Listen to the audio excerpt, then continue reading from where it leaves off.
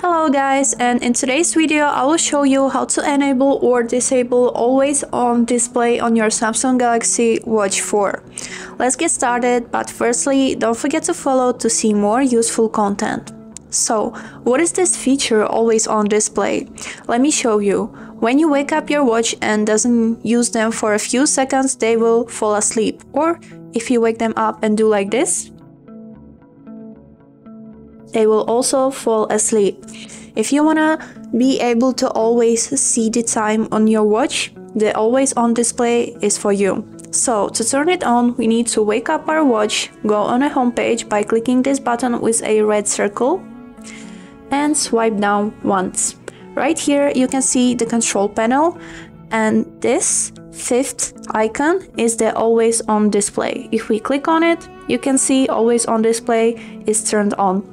And now your watch won't be able to fall asleep, as you can see. And that's all. If you want to disable, just do the same by swiping down and clicking on this icon which is lighting blue.